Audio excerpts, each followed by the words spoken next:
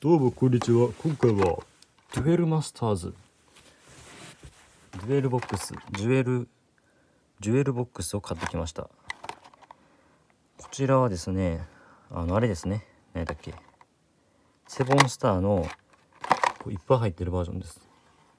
これどれが欲しいかというと全部です。強いて言うならこれかな。ほな開けていきます。一回買ったことあるんですけど、なんかなくしたんで、はい、よし。これどれや。待ってください。これヘアゴムやないかい。違うわ。これやこれ。いや俺欲しかったのはこれなんですよね。これかこれ。ちょっとこれ残念でしたね。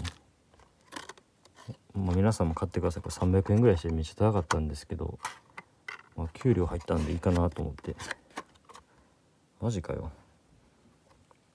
素敵なアクセサリー3タイプっていうねんから3個ぐらい入れとけよ。300円すんねんから。ありがとうございました。